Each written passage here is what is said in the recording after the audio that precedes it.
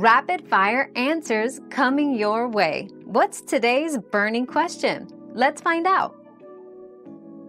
The tradition of good guys wearing white hats stems from classic Western films. This visual cue helped audiences easily distinguish between heroes and villains in black and white cinema. The white hat became a symbol of morality, bravery, and virtue. This iconic imagery persists in modern storytelling, serving as a universal shorthand for identifying the protagonist or a morally upright character. Your daily dose of discovery ends here, but the journey of learning never stops. Subscribe and join us again for more answers tomorrow.